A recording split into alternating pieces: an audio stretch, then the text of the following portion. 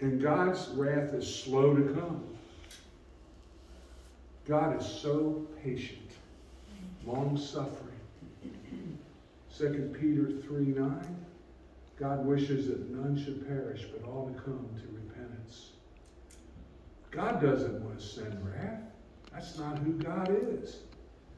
Right? He is so patient. If he wasn't patient, I wouldn't be singing here today. And you wouldn't be sitting here today.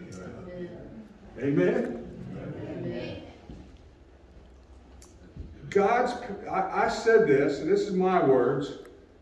Didn't read this anywhere. It's just what I wrote. God's wrath is those things, so much so that I believe it is not as much as God bringing his wrath upon us as it is we bring it upon ourselves. God's wrath is over here, and it's been being held back even by, the Holy Spirit's finally the restrainer, the great restrainer he has been called. And you can read it in Thessalonians. The great restrainer has been restraining all this evil and even restraining the devil. And he's been taken up out. He's finally gone. And then all hell breaks loose on earth, right? So even in that, God has been very restraining this wrath. But it's got to come at some point. And we can think theologically, there has to be wrath. I want to get to that in a few moments. But I think it's more us bringing it upon ourselves than God just sitting up there going, man, I got a hailstone just waiting for Ralph to mess up. Man, I'm going to get him. He starts throwing him down. That's not it at all. Right?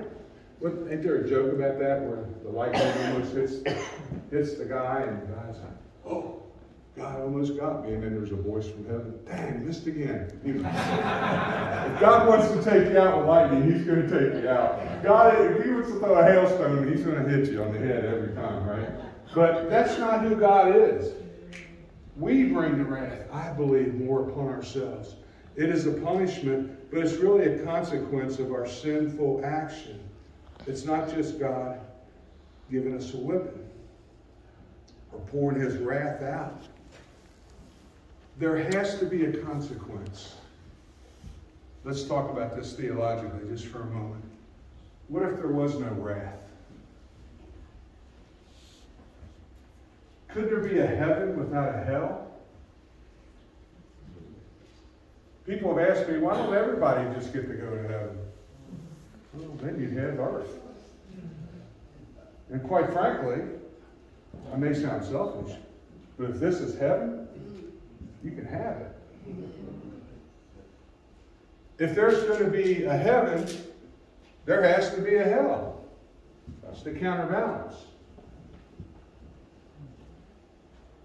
If there's going to be something right, there's going to be something over here that's wrong. If there are going to be rewards, there has to be loss.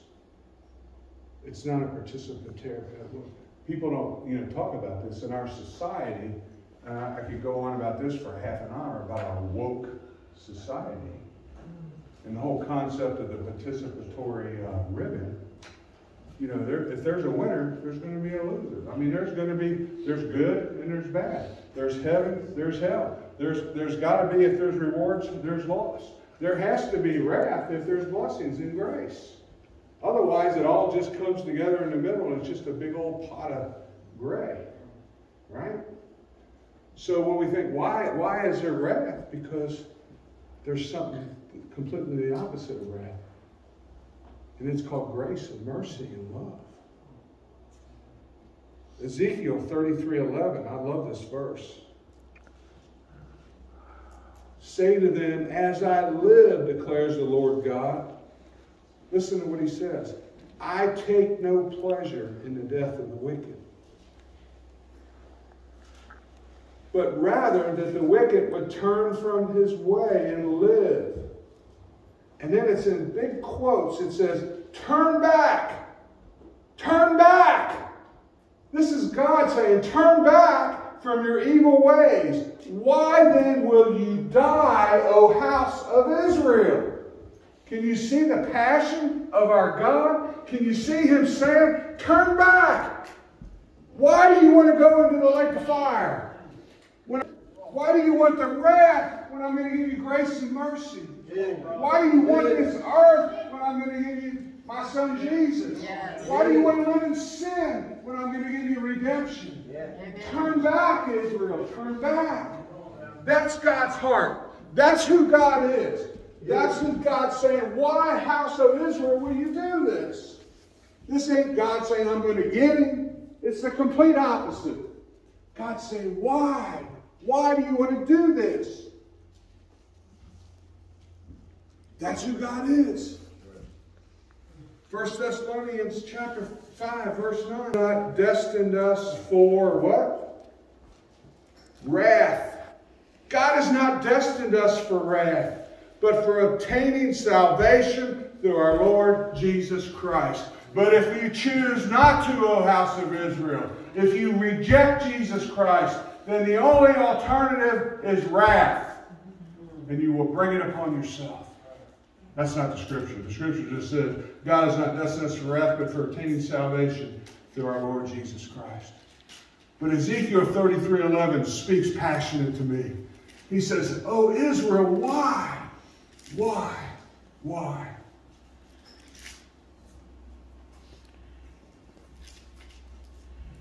God is holy. God is holy. Sin is a problem. God cannot tolerate, accept, or allow sin into heaven. He ain't having it. Sin cannot be overlooked. It's got to be dealt with.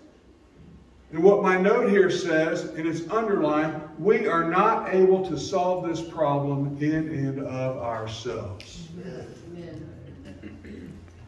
Our government's not going to solve it. NASA's not going to solve it. The smartest preachers in the world isn't going to solve it. Nobody's going to solve it but the one who was able, because he lived under the law, he fulfilled the law. He didn't come to abolish the law, but to fulfill it. 13,000 days, every day of his life, he got up and lived by that law, and he never failed, not one time. Amen. Every day he came. And he came from heaven to glory. Started in a barn, raised, and he never sinned. Never sinned. Every day was a sacrifice to carry a cross. To earn the right to carry the cross, to suffer and to die. And he didn't want to. Man, them Romans didn't keep Jesus on the cross. It was his love for us that kept him. He had to do it. And God had to stand by and watch him do it. Because he can't deal with sin. God is holy and God is just. Let's go to Romans 3. This will be my last verse for today. Romans 3. There's a key word that's in my note. It's propitiation. Everybody say propitiation. Propitiation. Now, I was going to not put up there and ask you to spell it.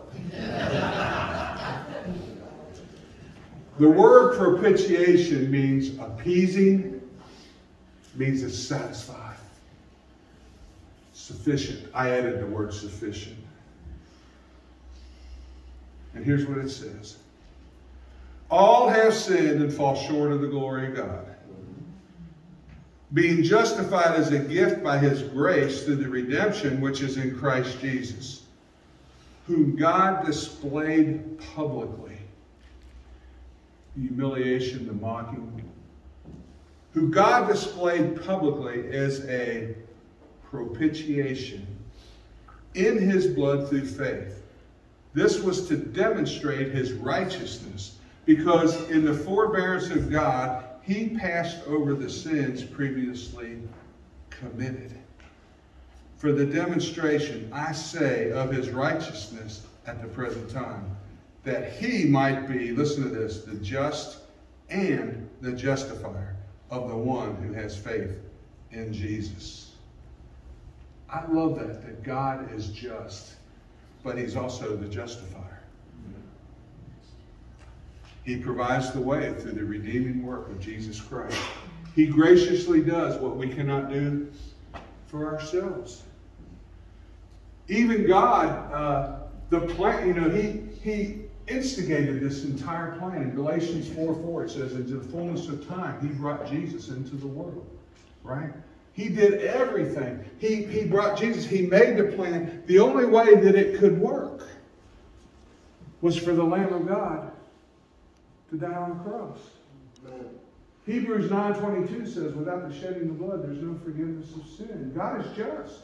He can't allow sin in. No matter how much He loves you, Ronnie, He can't say, well, you got that little sin. Oh, it's okay. Come on. He can't. He's got to deal with the sin because He's just. But He's also the justifier. Because then He says, bro, I got a plan. You come to Jesus by faith, and Jesus paid your price. Amen. He's just, but He's the justifier. And beyond that, beyond Ronnie going, man, I need the Lord. How gracious is God? Ronnie's just blah, blah, blah, blah, blah, living his life, not doing anything. And God is going after him with His prevenient grace. That's a whole other sermon. God seeks us out. The potter and the clay. You got that old lump of clay named Ronnie. He formed him. And first He had to get him up out of that pit. And He went out and He found him and He got him and He frees him from the pit. And then He purifies him and He makes and molds him. And then He puts him in the fire. Now I'm in Jeremiah, right? Yeah, the whole thing of the potter and the clay. God in His prevenient grace seeks us. And I'm like, man, that is so awesome that He does that for us. Think of how much He has done. And here you go. Or perhaps better said, what He had to do in your own life. Some of y'all, it was easy. God's kidding. I think God looks down and goes, now that Mary Ann, she was a good girl and she did this and she just comes to you. It was pretty easy. But that Tim Frank, man, that guy was something else. Man, the stuff I had to do to get to him. I mean, it's just like I know in my heart what he had to do. And he had to find me, and man, he had a lot of work to do in me. I put him through some stuff. But in the wrath, when God is just, we'll see that in Revelation 20, verse 11. Great white throne judgment. God is just, right? Can't deal with sin. And if you don't want Jesus, He'll give you justice. When man chooses his own way, God in His infinite justice will then judge man based on the law, the commandments, His moral standards. Because I can't let anybody in with sin. I'm just, right? And I'm holy, but I'm just. And here's my question. Does anyone want justice with God? Mercy, mercy, mercy. I've heard people say, I just want what's due me. It's like, lob it up. Here it comes, brother. I mean, it's like, really? You want that? Well, let me tell you why. Let me tell you about my Jesus, that song we sang a week or so ago. In all of this, because of sin, we deserve God's wrath. And we deserve hell. We do not deserve His grace in heaven. But because God is love. 1 John 4:8. Write that down. 1 John 4:8. God isn't just some manifestation of love. God isn't just somebody that's really good and understands love. God didn't just create love and marriage and even sex and everything else that He created. It's all good inside of marriage. God didn't just create love. God is love. Amen. His very nature, His character. It's not a wrath. God is love. 1 John 4:8. And because of that, because of God is love, I put it in blue bold letters there. We get not what we deserve, which is wrath. We get what we choose. Amen. Amen. Father, thank you. In the midst of the wrath and revelation, it's hard to see our world and probably our brothers and sisters and people we may even know. biological brothers and sisters. Lord, we know we won't be here for that part, but we may have other family members and friends that might be here. They talk about getting bad. It's going to really be bad. But God, you have spared us from that wrath. You have not destined us for wrath, but for obtaining salvation through Jesus Christ. So Lord, if there's someone here today that thinks they want justice or thinks they want what they got coming to them, I pray they would repent. And Father, if there's anyone here that's just struggling with trust, the Lord, this will just reinforce and say, I see what God's going to do in this world because of the wrath that has to come. But that's not who God really is. That's not his character and nature.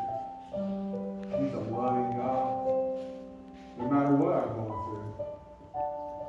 If he took me out on the way home today and took me to heaven, praise the Lord. I don't deserve even that. But I love it, Lord, you did it all. And we don't get what we deserve, but we get what we choose. I pray today we choose you for salvation, for deliverance. We give our lives and hearts to you. Reaffirm that faith. Maybe for the first time or the 100th time, but Lord, every day, we get up and we thank you, God, for what you're doing in our hearts and lives. Lord, just have your will and way in each heart in this place this morning. For your glory in Jesus' name. Amen. Amen. Please stand with us.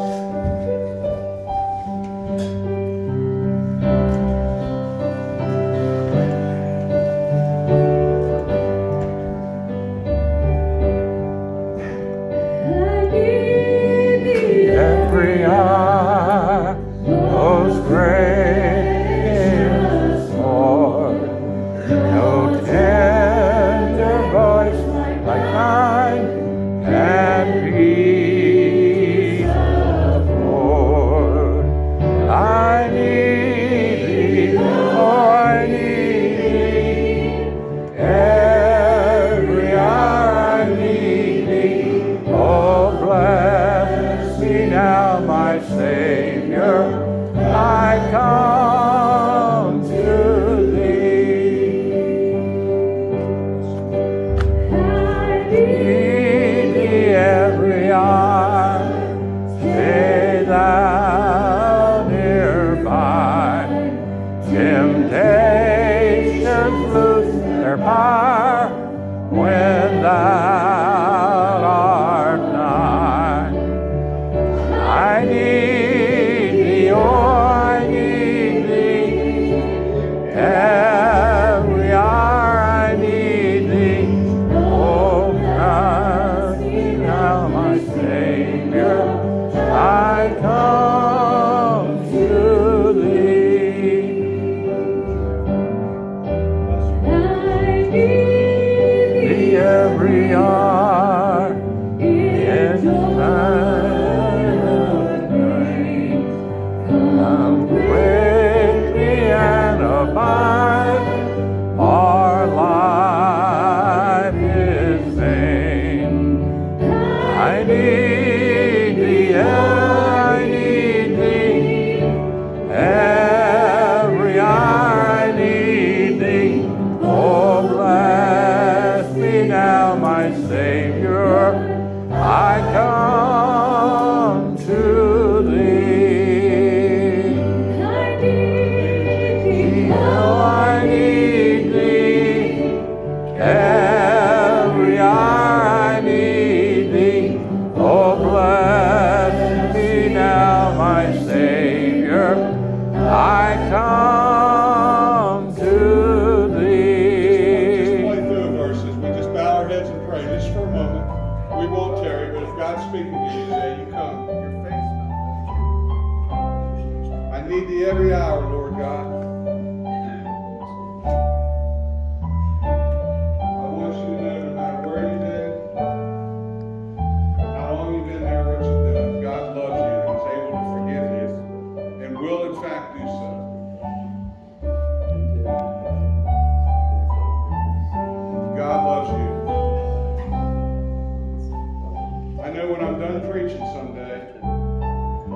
old story of the old preacher. He'd been around forever. And they asked him, said, all your years of preaching, share with us what God has taught you. He got up to the pulpit and he said, Jesus loves me, this I know, for the Bible tells me so. That's it. God has not destined us for wrath, but for salvation through Jesus Christ. Just another moment. If you feel that, you come. Okay, Brother Greg, come on and close this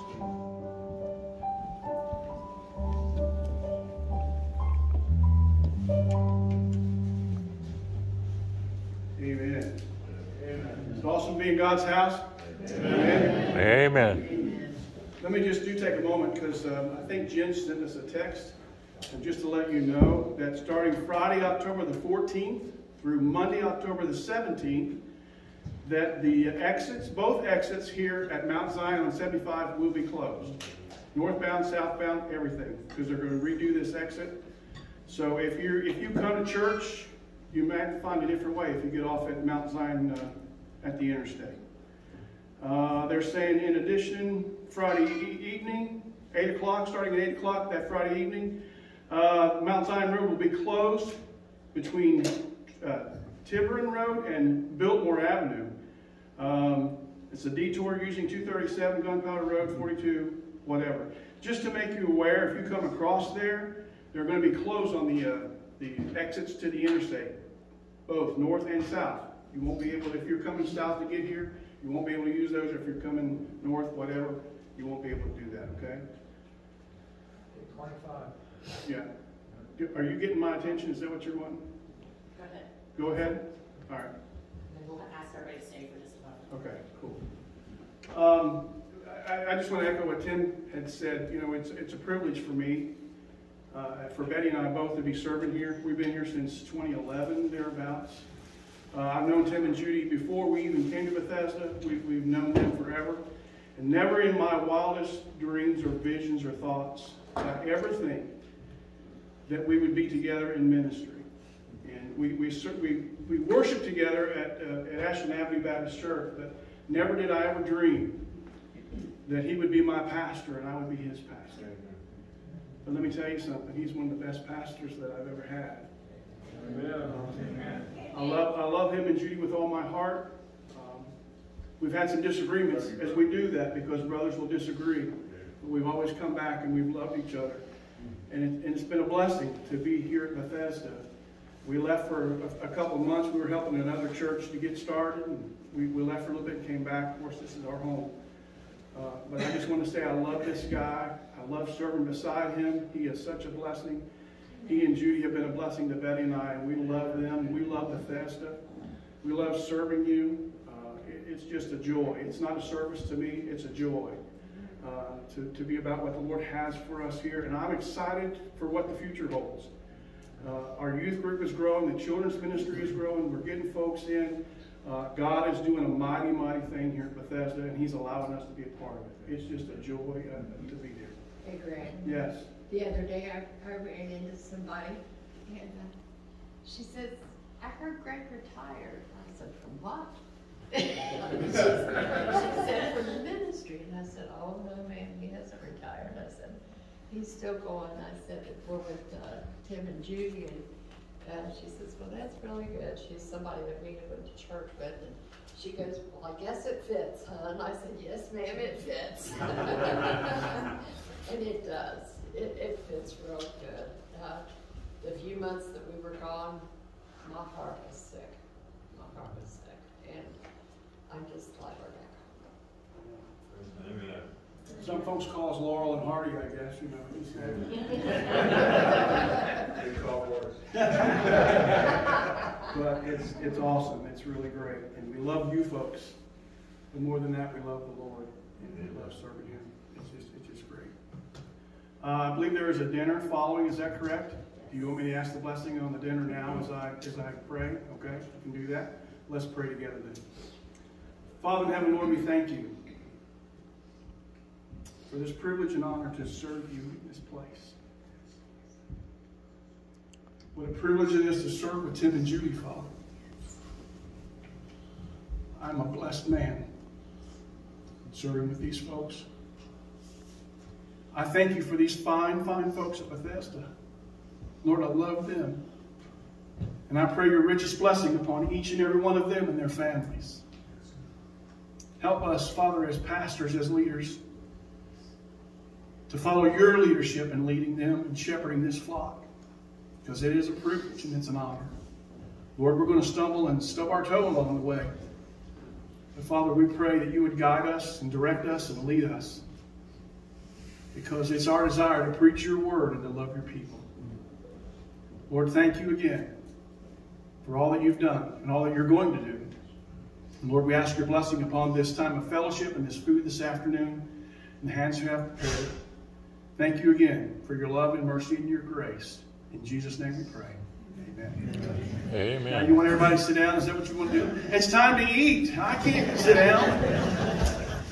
My stomach's growling now.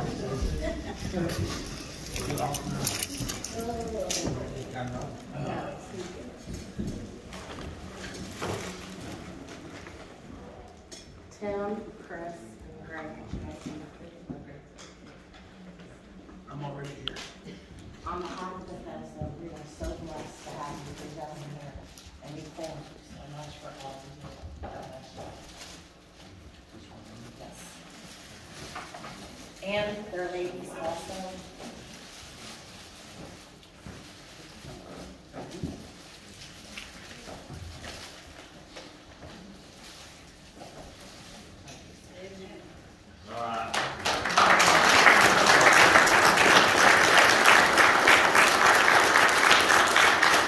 Praise the Lord. I'm going to ask if everybody will come up and you all go down the front. We just want to lay hands and pray on you all.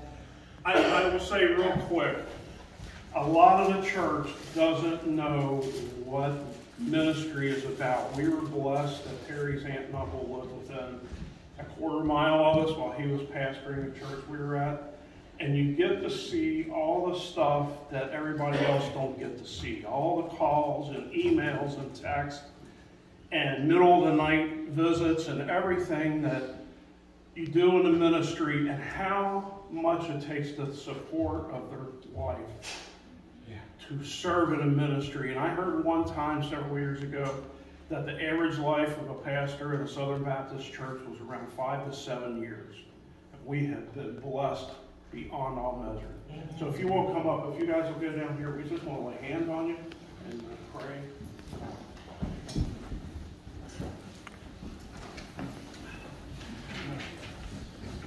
Bob, can you come up here? I'd like Bob to be part of this. I'm just going to ministry.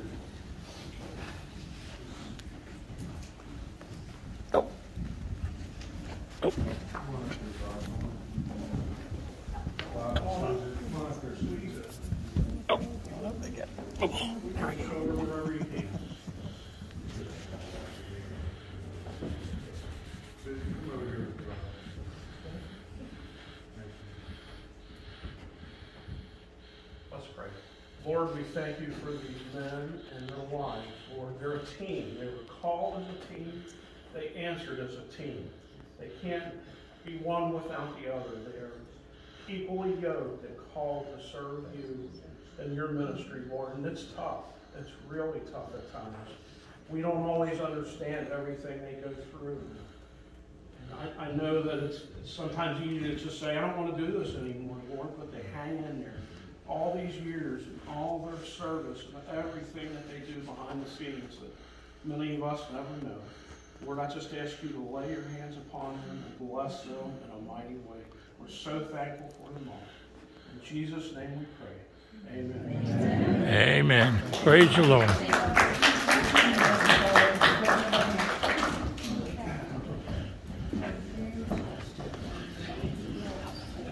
And I'm way back, huh? You can be called Mother Jeff.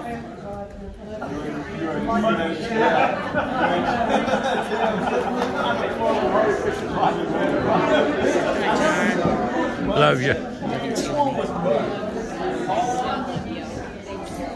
Hi, how you doing? Good. How you doing? Cris. Which one was mud? The tall one or I'm not sure, brother.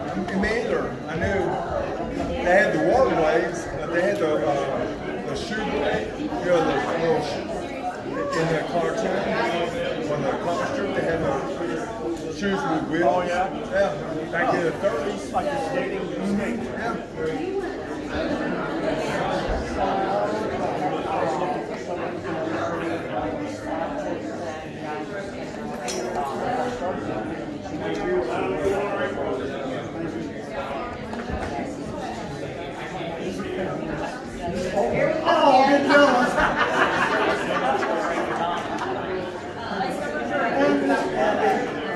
Love you, brother. Way back there.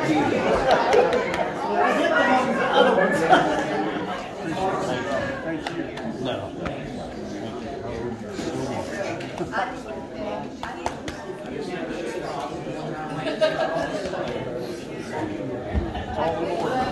All the Lord.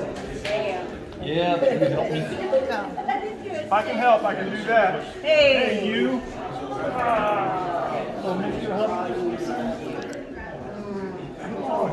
I told Joan and Joan, I said, even I was and we said, "Be in the house."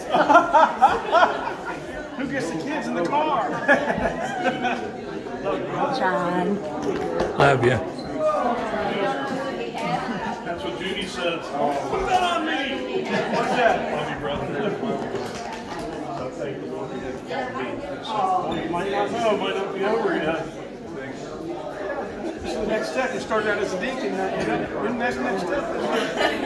Next step is there's a reason why.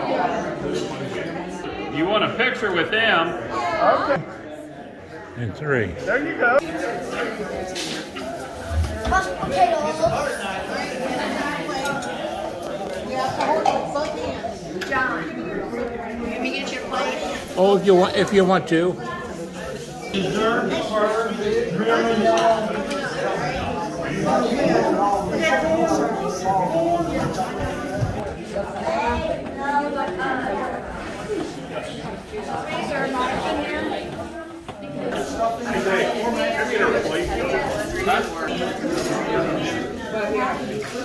Just go eat that cupcake, is that all you got?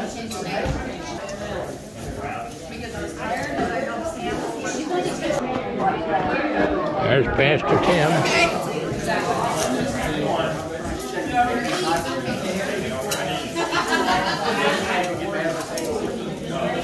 Love you. Did you see those books? I saw there were books. I didn't look at them yet. You'll like them. I will.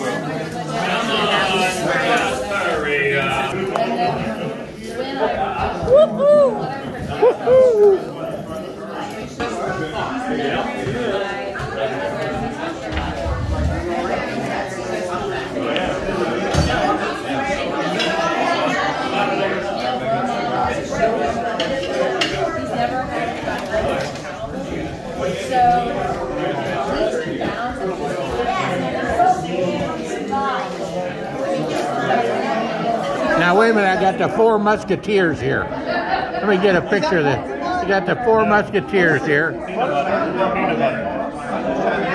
why you took the piece beforehand. That's right. I knew it was going to be gone.